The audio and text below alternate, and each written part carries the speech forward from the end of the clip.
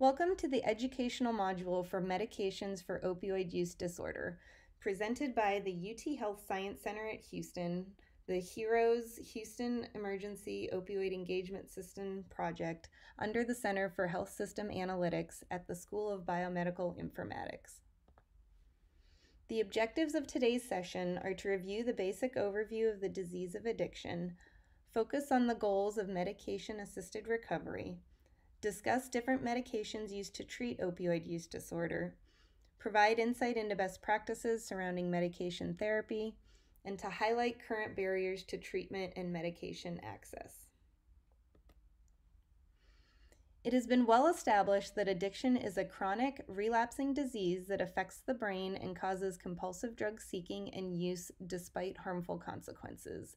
So what we've seen is that substance use changes the brain's structure and function, and therefore, even if the initial decision to use may have been voluntary, the impact of repeated use affects a person's self-control and ability to make future decisions.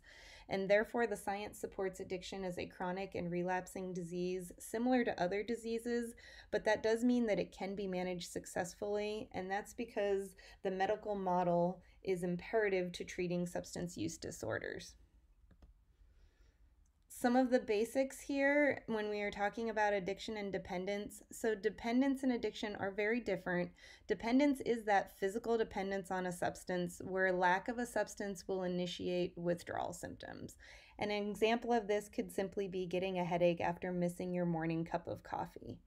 Addiction, on the other hand, is a clinical diagnosis of a substance use disorder.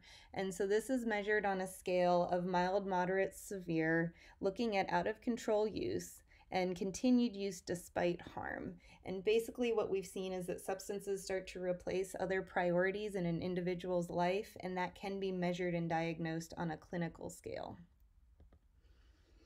What we do know is the science does support that opioid use disorder is a chronic disease, and it has recurrence rates of substance use is similar to other chronic conditions, and it should be treated and evaluated long-term like any other medical condition. In that sense, there's no cure, but patients who comply with treatment regimens have much more favorable outcomes, and therefore medications for OUD should be thought of like any other maintenance medication, such as an inhaler for someone who has asthma. And a visual representation here when we are looking at recurrence rates of chronic disease, and we do see that drug addiction is in the same range when it comes to recurrence rates as type 2 diabetes, hypertension, and asthma, just to name a few. So what is really going on in the brain and body when we're talking about substance use? So our baseline generally is that our brain body has opiate receptors all throughout our body, and there are endorphins, which are our naturally occurring opioids, and these are kept in balance on our day-to-day routine. Now, when we do something to change that balance, such as flooding the brain with exogenous opioids that mimic natural endorphins, this confuses the system, and so its response is a few things. It first thinks that it's making too many natural endorphins, so it shuts that system down and it stops producing them. It also starts creating more receptors to increase the uptake, because now that the system has been flooded with all of this substance, it has to do something with it, so it multiplies and adds a ton of receptors to respond to that increase. And therefore, prolonged use means that more receptors are now there in the brain, and they need to be filled in order to produce that same effect. And so now what we're talking about here is tolerance.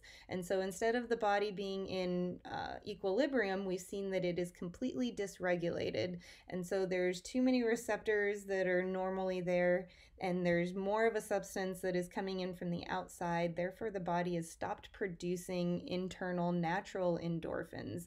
And so this dysregulation takes a significant time to heal. So if we take that substance out, the body is going to go into an uncomfortable response, because now it has a lot of these receptors that are wanting to be filled, and there's nothing there to fill them, and the body is no longer making its own endorphins or natural opioids at this point. And so in order to help the body balance back out is where we see that medication for opiate use disorder is very very much evidence-based. So because addiction is a disease, it requires a medical model for treatment. And therefore, it's not just reducing substance use, but it's an overall restoration of that individual to full functioning. And that may vary between individual. Long-term medication therapy for OUD helps people achieve long-term lasting recovery. And the research has shown over and over that detox and abstinence are correlated with high recurrence rates of active use. And therefore, somebody just going through the withdrawal and the detox of a substance that they've been taking is not enough to reset the brain and the body back to that equilibrium. And therefore, approved medications for OUD help with this process because they can create stability in the brain and help those damaged neural networks heal faster than abstinence alone. So, what are the goals of medications to treat OUD? Obviously, we're looking for improved outcomes and reduction in mortality from overdose. So, we want something that's ultimately going to save lives and prevent people from dying and overdosing due to the disease of addiction. Some of the other things that we're looking for is the prevention or reduction of withdrawal symptoms. So because the system is dysregulated when somebody stops taking a substance, it takes their body some time to catch up, and the withdrawal process can be very uncomfortable. And a lot of people have a hard time getting through that without medication assistance. And so one of the goals of medications is to help make that process a little more comfortable and manageable so that the body can detox without it being very disruptive to a person's day-to-day life. We also want to see prevention or reduction of substance cravings or drug seeking, and this is where medications to treat OUD are incredibly helpful beyond that withdrawal detox period, because it also helps create that stability to allow the brain to heal without feeling like it needs a substance or is seeking a drug to balance itself back out. And so medications kind of sub in to those receptors and take that space so that the body can get used to not getting substances from the outside. We also want to see a prevention or return to active use, misuse of opioids. And so the goal, of course, is to prevent that recurrence rate of somebody going back out and engaging in active use. And if somebody is on a medication therapy, we've seen that the rates of recurrence are significantly lower. We also hope to restore physiological function that was disrupted by drug use. And so that's allowing the chemistry in the body and the routine of the body to balance itself back out and to find that equilibrium, which it will do. It just takes some time, and medications make that process more comfortable. And it's also important to say that abstinence is not always the desired outcome here. So for some people, how long they stay on the medication and to what extent they decide to be enrolled in medication-assisted treatment programs is going to vary. And we should not just be promoting the abstinence as the only model, but instead should support a medical model that may vary between individuals and their situation. The main thing is also we want to get them stabilized to be able to enhance behavioral treatment. So if we are medically treating the disease of addiction behind the scenes, then it frees up the resources of that individual to be able to focus and engage in behavioral treatment. And there's a whole variety of different treatments and supports that can be paired alongside medication-assisted treatment. So the biggest thing that we're talking about here is we want to treat the disease of addiction medically. And it might seem counterintuitive to treat a narcotic-related problem with other narcotics, but the details of how these medications work differently is very important. So medications are weaker in effect, so they stimulate the brain more mildly, and that allows the brain and the body to level back out and find that equilibrium. We also want to make a point that physical dependence on mood is not the same as the disease of addiction. Mood is not replacing one drug with another. Being prescribed medications and taking them as prescribed is going to result in very different outcomes than somebody who continues to take illicit substances and put themselves and their health at risk. And there's a difference between the substances used to get high and medications used to get well. So one is very clearly paired with a lot of negative and harmful outcomes, including death. And the other is a medication regimen under the care of a doctor, and it's used to get themselves better and back on track and to improve their overall quality of life and satisfaction outcomes. So some terms here, there's a lot of acronyms in this field, and one of the ones that we see is medication assisted treatment, or MAT treatment, or MAT therapy. And medication assisted treatment is the general term for any medication therapy for a substance use disorder. And so some of the examples could include the disulfiram for alcohol use disorder. They also use naltrexone for alcohol use disorder. We've seen bupropion and varenicline for nicotine tobacco use disorder. And there's also been some preliminary research about finding some other medications, such as modafinil for cocaine use disorder and other combinations for methamphetamine use disorder. And so the medication assisted treatment is that very broad term that can cover all types of medication treatment therapies for all types of substance use disorders. The focus of the rest of this presentation is going to be much more tailored and specific to the medications that are approved for opioid use disorder. And so the acronym there is MOOD, Medications for OUD. And some of the examples include methadone, buprenorphine, and naltrexone as the three main categories. It's not to say that that's an exhaustive list, but those are probably the most popular and readily available medications that are out in the field right now. So when it comes to mood and comprehensive treatment, we see that it provides a very important component of comprehensive treatment. And so again, because we're embracing that medical model and we're treating it with science and science-based medication outcomes, it's still only one piece of the puzzle. And so medications for substance use are generally expected to be combined with other behavioral treatment and recovery support. And part of that is just that we're not relying on the medication alone for the outcomes, but we are using it as a comprehensive treatment to address and treat all aspects of somebody who is struggling with the disease of addiction. We also know that different types of medication may be useful at different stages of treatment to help with the withdrawal symptoms, to stay in treatment, and to prevent recurrence of use.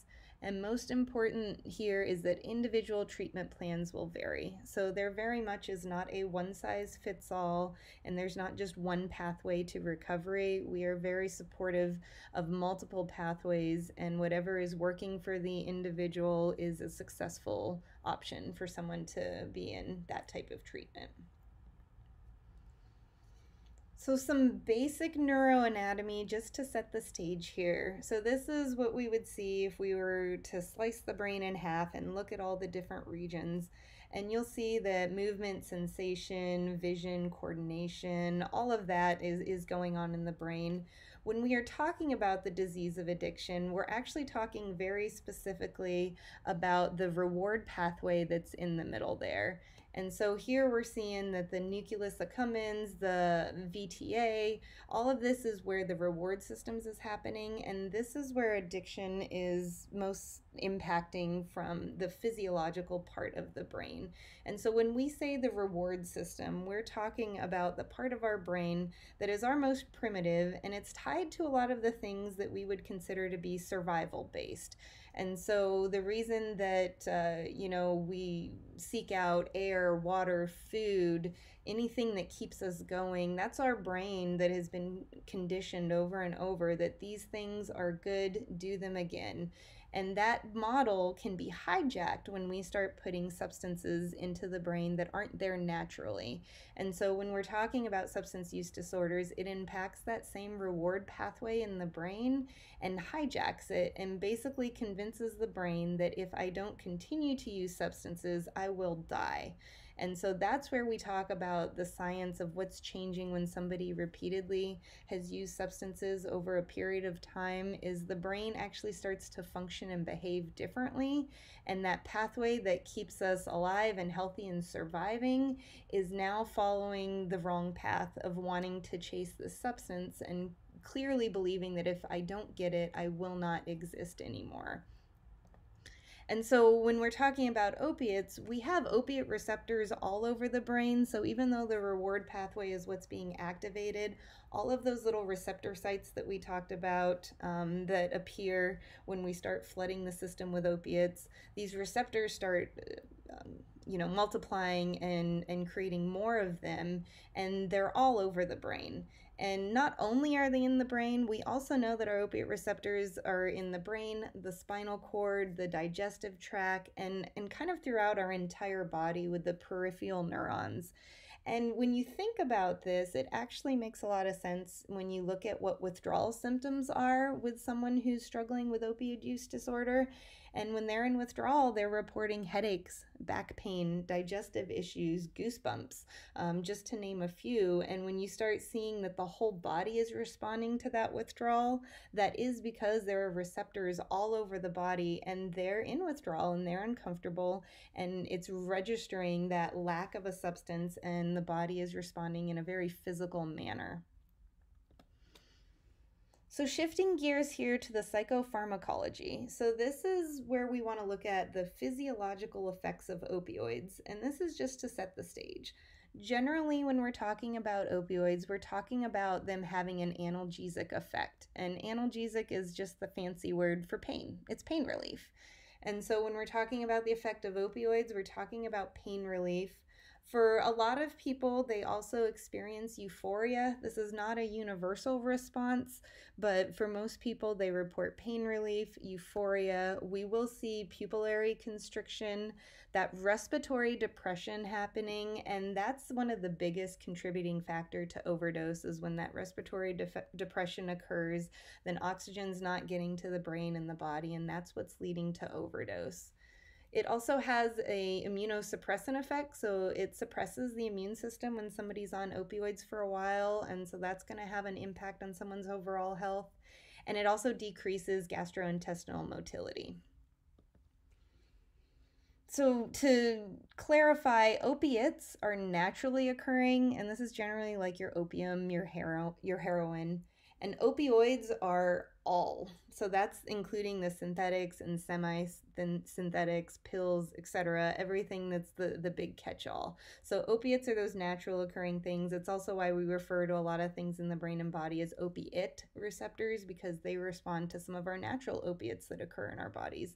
And opioids is that catch-all for everything else. And so opioids is usually the term that comes up the most, just to be the most inclusive. And now we want to break down some of the special properties of opioids and OUD medications. And so we've got three main categories here. You've got your agonist, your antagonist, and your partial agonist antagonist. And we're going to talk about all three next.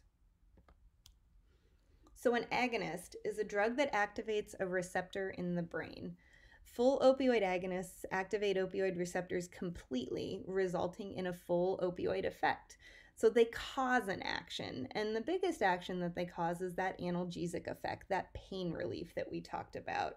And some examples of agonists include heroin, oxycodone, methadone, hydrocodone, morphine, opium, and others. Now, we also have something that's called an antagonist, and an antagonist is a drug that blocks a receptor in the brain. And therefore, because they're blocking the receptor, there is no pharmacological action that's happening. So there is no effect. But they do knock off any opiates that are already in there. So if there's already opioids in the system, it will knock them off the receptor, and then it will basically just block that receptor so that nothing else can go in there. And part of that is if you do have other opioids in your body, it will trigger an effect of precipitated withdrawal symptoms. And it's a very uncomfortable process because what you've done is create a shock to the system. So everything was filling receptors and feeling good. And when you put in that antagonist, it kicks off. So you lose that pain relief effect. And now you're blocking it, but you're also causing instant withdrawal symptoms. And some of the main antagonists that we're going to talk about here today include naloxone and naltrexone. We've also got a partial agonist, and this can be referred to in a couple of different ways. Sometimes it's called agonist antagonist, others call it partial agonist. Basically, what we want to take away here is that they have both properties of that agonist that's causing an action and that antagonist that's blocking those receptors. So it activates opioid receptors, but to a much lesser degree than a full agonist. It also has a ceiling effect, meaning that after a certain dosage amount, that potency in the brain does not increase. And so there's a plateau effect, meaning that after a certain amount of a partial agonist, there's no additional clinical effect. So you can't keep building and building. After a certain point, there's no longer a medical or clinical benefit from taking more of that same medication. And it also acts as an antagonist, and so it blocks receptors from other opioids. So, in addition to partially activating that receptor, it's also blocking anything else from coming in. And if you do try and put something else in, it has a greater affinity, meaning that it will kick anything else off of those receptors and precipitate withdrawal. And so it has a very diversion effect to discourage wanting to use on top of it, because the brain's not going to respond to the substance in the way that somebody might be hoping that it will. And the most common partial agonists that we talk about is buprenorphine or the buprenorphine naloxone combo, and that's what we're going to focus on today. And I really like this graphic because it's very visual about what these three categories are actually doing in the brain. So all three work to reduce or block the effect of opioids. So in that sense, they're all very similar, but they do interact differently. And so the example of methadone, that's that full agonist. It's going to fully occupy that receptor, and it's like a key to a lock. And so it fills it like a bucket. And then buprenorphine is kind of more sprinkled on that receptor, so it does not completely bind and fill, and it kind of acts as that filter. So it's activating it a little bit, and it's blocking anything else from coming in. And then you've got that naltrexone. It is a non-narcotic, and all it does is block the receptor. So there's no interaction, there's no response, there's no effect, and it does knock off anything that's there and prevents anything else from crossing that barrier. And what's really important here is all of these medications are longer acting medications and have a greater affinity to the opioid receptors. So most of the illicit substances out there that people are using are very short term and short lasting. And so when we've got a medication that's coming in, that's where it creates that stability. So where illicit substances are creating that high peak and fall because of the short acting nature, medications come in, these are long acting, and therefore the effect on the brain is much more stable and constant over time. So, what is the right dose? This is one of those questions where it's more of an art, not a science, and it depends on many factors. It depends on the individual, it depends on metabolism, it depends on history of use, it depends on other health conditions and other medications. And there really is not a one size fits all when we're talking about medications for OUD. And so we're going to present some information on the next few slides about some average starting induction and maintenance process of these medications, but there is not a one size fits all. It's really about what's working and what's not working. And so having enough of the medication for that individual to experience a positive effect and to be doing well in their recovery is the desired outcome, and not focusing so much on what's a high dose or a low dose, but looking more on what the outcomes are. But for those unfamiliar with these medications, I do think it's important to break down what it looks like when somebody's starting these types of medication therapies. And so all of these, you're going to have that initial dose, and the range can vary of that dose. But on average, a lot of people on methadone are started on that 20 to 40 milligram dose. And this is going to be enough to relieve the abstinence symptoms. And after we've started the body on a methadone maintenance program, then there's some trial and error to figure out where the long term maintenance dose is going to be. And so it usually involves increasing or decreasing over a period of time to get to a point where the individual tolerance level is surpassed, and therefore their brain is no longer craving and seeking something. And so it's putting enough into the system to help that brain reach that equilibrium and stabilize back out. And that dose is going to vary for everybody. And once you've got kind of late induction going on here, you're starting to narrow in, you're seeing the desired effects, then you get to a point where it's maintenance. So now we found whatever dose is working for that individual, and we want to keep them there. And so a lot of it will fall between that 60 to 120 milligrams, but I want to be very clear that it can be less than 60 and it can be much greater than 120 milligrams when we're talking about what's working for the individual. And again, it goes back to all of the different factors, and it really is an art more than it is a science, because nobody responds exactly the same to the same medication regimen. And so this is just a brief overview of where we start with kind of a standard dose, and then we balance up or down and try and find the number that's going to work for that person. And that's based on the tolerance level being exceeded to stop those cravings, to have somebody experiencing positive effects in their day-to-day and being able to function and get back to that full restoration of the individual. So when we're talking about buprenorphine medication management, and again, the same guidelines here, these are kind of average rough estimates, but there's not a one size fits all when we're talking about buprenorphine either. And so that initial dose usually falls somewhere between 8 to 12 milligrams dosing on that first day.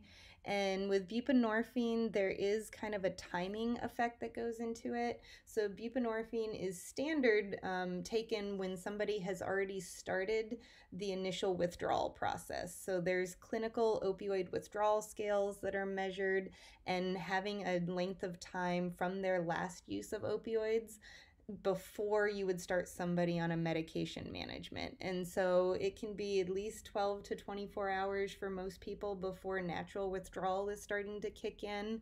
But depending on the route of administration and the history of use, sometimes natural withdrawal will not kick in until 36 hours or even greater than that for some people. And so for each individual, they should be medically consulted by their physician to understand where that window is to start medications. And then based on that initial starting point, going through the same process as you saw with the methadone, is we've got to reach that tolerance level. And so prescribing enough of that medication and taking enough of that medication for the cravings and the drug seeking to go away, and then trying to figure out what that adequate dose is going to be long term. And it can take a few weeks to stabilize on an adequate dose. And so this process is not just very streamlined of it just prescribe and go. Some of it is some trial and error, listening to the patient, getting reported feedback, and understanding if they need more or less based on what they're reporting and the outcomes that they're experiencing.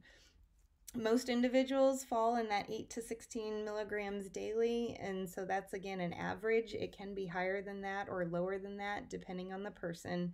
What's different here is buprenorphine does have a clinical ceiling, meaning that after 24 milligrams daily, the evidence and the research has shown that there's no longer a clinical effect.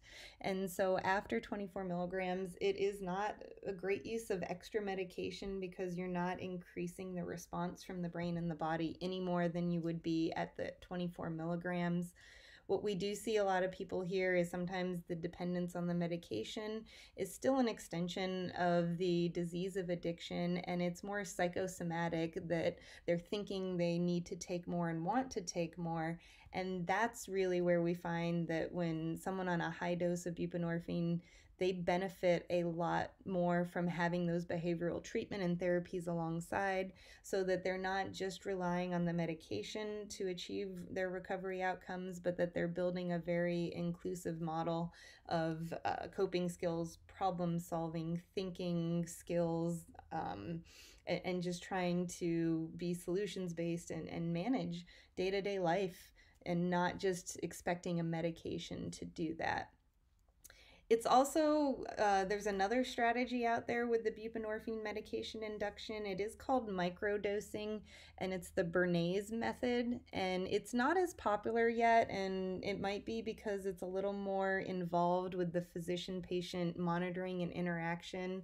But what that would look like is somebody starting on a very, very low dose of buprenorphine and taking it alongside the continued use of opioids, and then slowly increasing the buprenorphine and alongside slowly titrating or decreasing the opioids, and doing it so over a phased out period of a couple of weeks to avoid the buprenorphine being taken too close to opioids where it would kick somebody into that precipitated withdrawal. And therefore, it's kind of a slow and steady of raising the medication and lowering the opioids. And it is available, and some physicians choose that method and find it to be very helpful. And it's just not as popular as the standard that we've seen for most places of waiting until a patient is in withdrawal and then being able to start medication management right there. But there are more than one way to start buprenorphine medication, and I just wanted to mention similar methods. And this is just kind of elaborating on that transition to buprenorphine. And so if you take it too early, it can be problematic and uncomfortable, and also be discouraging for someone who's trying to transition out of active use and into a medication assisted regimen. And so that timing and helping the patient understand is very important. What is good about the buprenorphine is it can be started in an emergency room or at a clinic. It can be started in a doctor's office, where methadone is often just prescribed at a lot of methadone-based clinics. Buprenorphine can be a little more inclusive to induction in various settings and from various types of physicians. We do see that any of your medications, it's important to have a full exam, assessment, and medical consultation, and always having that conversation about when their last use was, how much were they using any other substances, and trying to figure out what a good starter dose and time frame for that starter dose is going to look like. So the most popular combination of medication out there is buprenorphine and naloxone combined together, and this is used as a diversion technique. And so that naloxone is at such a small dose that it's pretty much dormant when you're taking the medication as prescribed. And if you're trying to take it in a route of administration or take it not as prescribed, then that naloxone kicks in and precipitates withdrawal. And so this is used as a diversion technique, and therefore it'll prevent those euphoric effects if the medication is not used in the manner that it is intended to be used. And it will block opioid receptors and initiate withdrawal if other opioids are taken. And that's the other discouragement that medication has from using and going back to active use, is because when you have this medication in your system, it's not going to respond well to other opiates coming in. So while they may be chasing that euphoria, that rush, that high, the science of the chemistry in their body is going to prevent that from happening and actually make it very uncomfortable. And that's why it's helpful for the buprenorphine naloxone combo to be prescribed. So the naloxone is dormant if it's taken the way it's supposed to be, but if it is activated if somebody tries to inject it to misuse the medication, and then it plays a role in preventing that experiencing from being enjoyable and therefore discouraging that from happening again. So with the buprenorphine, it's also very important to discuss medication interactions. And so because it is a prescribed medication, it's always very important to know what other medications or other things that a patient may be taking. And the biggest concerns are buprenorphine, alcohol, and benzodiazepines. These do not play well together, and they have a very severe medication interaction. And if you're taking them together, it has an impact of increasing the adverse effects of sedation, overdose, and unfortunately, even death. And so, anyone who is prescribing a controlled substance like buprenorphine, they are counseling patients and making sure that they're not drinking alcohol, as well as they're not being prescribed benzodiazepines. And this is where co occurring and dual diagnosis is very helpful, because we do see that benzodiazepines are prescribed a lot for mental health purposes. And therefore, it's a bigger conversation to make sure that somebody who's entering a medication therapy regimen for opiate use disorder is also taking into consideration the needs and the medications that they have for their mental health, and trying to find the best combination of medications that will work to address both issues. And so the big ones, like I said, that we want to make sure we're counseling and having conversations and checking other prescribing that might be going on, is because buprenorphine, alcohol, and benzos can be very problematic. So now we've got that third category that we talked about, the naltrexone, and that falls into that antagonist category. And this is medication that can be used following complete detoxification. So because of its ability to block that receptor and to kick out any opioids that might be in the system, it's very important that somebody starting a naltrexone regimen has already completely detoxed from the opioids that they've been taking. And so because of this, you see an abstinence period of 7 to 10 days before induction can occur. And so this one, it also is used as MAT for alcohol use disorder as well. So alcohol and opioids, because they do function on similar receptors, they both benefit from this type of regimen. Comes in a pill or oral form, and it can be taken daily. It also comes in a 28-day injectable shot for extended release, meaning that you would only have to come back and see your physician every 28 days. And naltrexone is one of those that is paired a lot with the criminal justice populations. And part of that is because usually we've seen that detox period already happen and occur when they're in that setting. And therefore, getting somebody started and set up on this, it just pairs much better as an option because they've already gone through that detox period. Of course, it doesn't mean that it's exclusively for that population, but we have seen that it is paired more often with populations that have already gone through the detox period, and that happens to be one that fits the bill. All of the medication regimens that we're talking about here, we have to stress that accountability is a part of the process. And so most of these are looking at regular toxicology screens to ensure that, one, the medication is present, and therefore whatever they're being prescribed is actually being taken and consumed and is not being diverted. The other thing we're looking for is the absence of other substances, and that's to avoid those drug interactions that we talked about. And all substances are not equal on this front, and so everything that shows up on a tox screen should be reviewed and discussed between the patient and physician to determine which ones may be problematic and which other substances that may be in their body are not causing harm. And tox screens are generally used to measure compliance with treatment, to make sure that somebody is on track and that things are working. What we do see is the response to tox screens that uncover substances. The response can vary between physician and between clinics and between their clinical teams.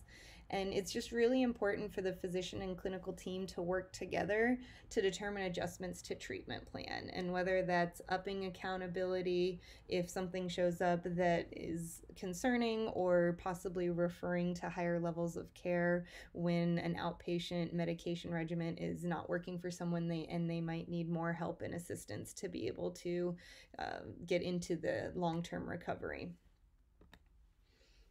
So what is the length of time that someone should be on mood? And this is another one of those. There's not a one size fits all. We have seen that there's a couple of timelines that have popped up. What's happening in the body after someone has gone through withdrawal. So the physical withdrawal from a substance is acute withdrawal. When we're talking about post-acute withdrawal syndrome, that's what the body and the brain are doing behind the scenes to adjust. And if you're talking about pause or post-acute withdrawal syndrome, we're talking about 18 to 24 months for the body and the brain and emotions and physical and biological responses and everything to find some of that equilibrium. And so it is recommended to stay on mood for a length of time to provide your brain and your body that chance to balance itself out before taking that safety net of medication away, if it is appropriate for some people.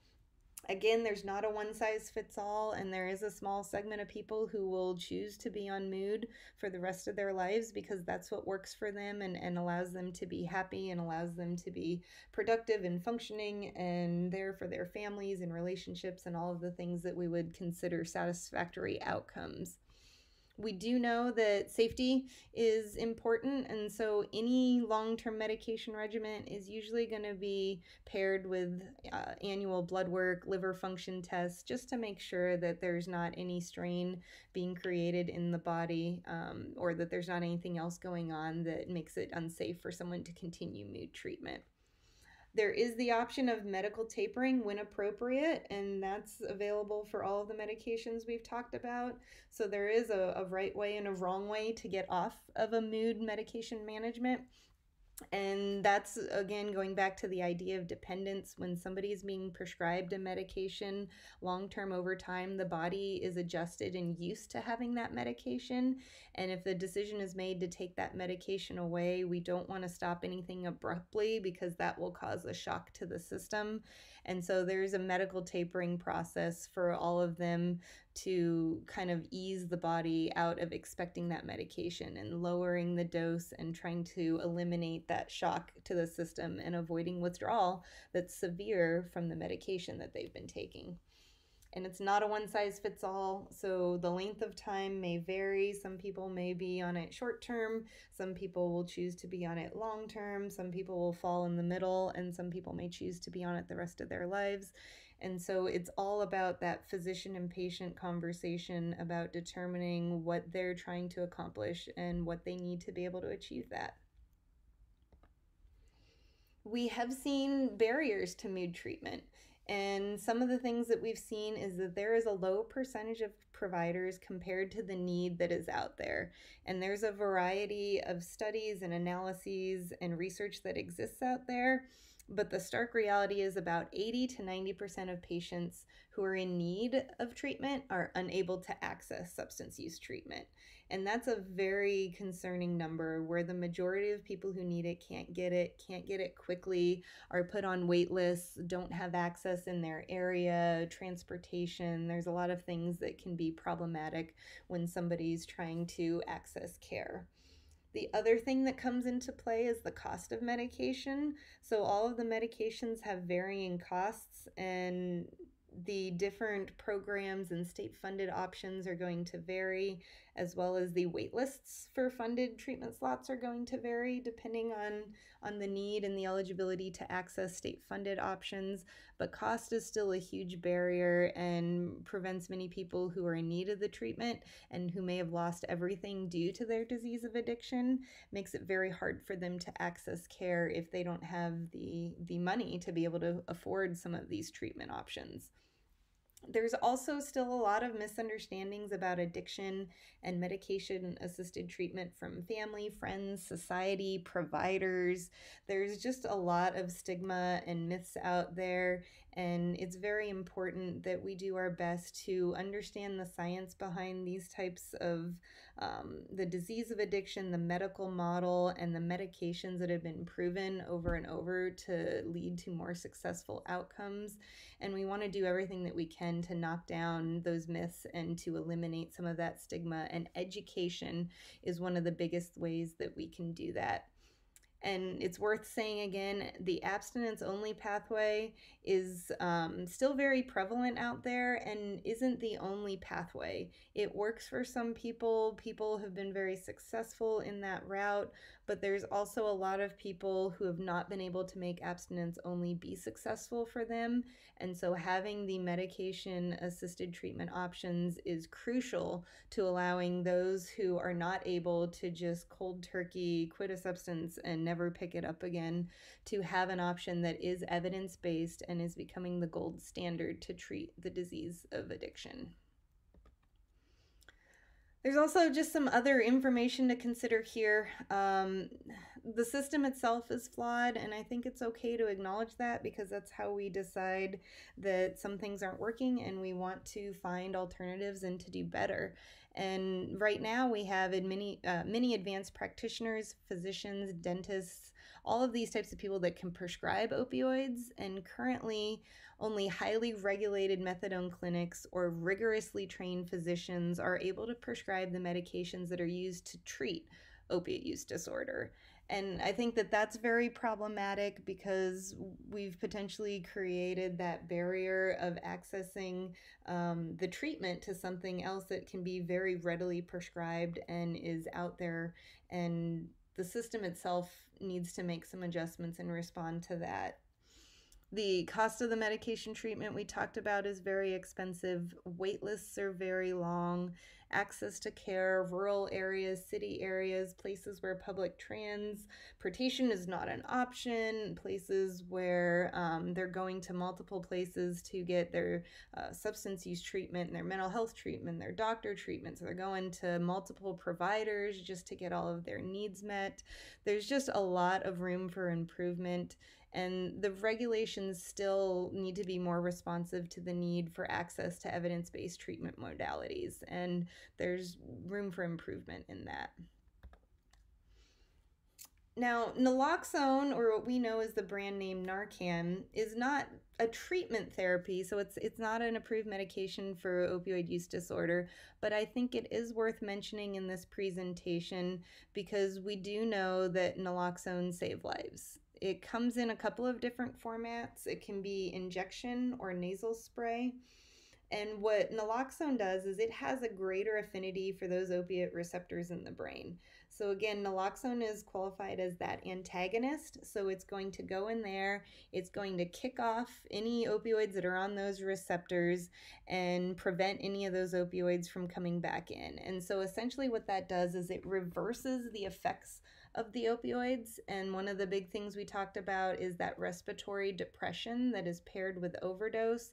It's going to reverse that effect. And so oxygen's going to start getting to all the organs and the lungs and the heart and reverse the effects of an overdose. What's important to note, though, is it is a temporary effect because the opioids are still present in the system and that naloxone is going to wear off. And if those opioids are still in the system, they can reattach to now the empty receptors that no longer have a barrier. And somebody could go back into that respiratory depression and still be at risk of overdose. And so after administering naloxone, it's very important to call 911, follow through with medical evaluations, make sure that somebody is truly in the clear and that you haven't just temporarily prevented the overdose just for the opioids that are in the system to come back and cause problems. It has been shown with numbers of studies that naloxone does save lives, but it is important to know that it is an acute intervention and it's not treatment. And so to reinforce that idea that detox or getting somebody back from an overdose and preventing them from dying is one piece of what the process needs to be when we're responding to an overdose. It's going to provide that acute, instant intervention, save that life, but without connecting someone to treatment, and whether that's medication based or behavioral based, without treatment, that naloxone is really just a band-aid to the bigger problem of someone who is struggling with the disease of addiction. And so it's crucial, it's helpful, everyone should get it and carry it and have it just in case because it does save lives. And it's not treatment, and we want to make sure that we're using the intervention option from somebody who has recently overdosed and been brought back and pairing that alongside comprehensive care and treatment so that we don't miss an opportunity to truly help somebody enter into recovery. So to summarize all of this, We've shown addiction is a brain disease and it really requires a medical model to treat. It's so important to acknowledge that there are many pathways to recovery. It is not a one size fits all, and not every model is going to work effectively for every individual patient. But the pathways and working alongside a clinical team and a support team to be able to determine what's going to work for each individual is crucial. If that process is going to include medication options, there are multiple medication options available to patients who have OUD. And medication therapy as a component of comprehensive treatment has been associated with high success rates for long-term recovery. So those that have entered into medication therapies have found that the success rates are a lot higher than some of the other models to get there, but it is not a one-size-fits-all. And always worth re-highlighting that complete abstinence is not always the goal of medication therapy. It really is looking at restoring individual functioning and quality of life, and living in satisfaction and health, getting those things back to some place that's good, and that's how we want to evaluate treatment and care. And with that, I just want to say thank you. And if you have any questions or comments, you are welcome to go to our website for more information and refer any questions about this presentation or opioid use disorder treatment in Texas to the email that is listed on your screen. Thank you.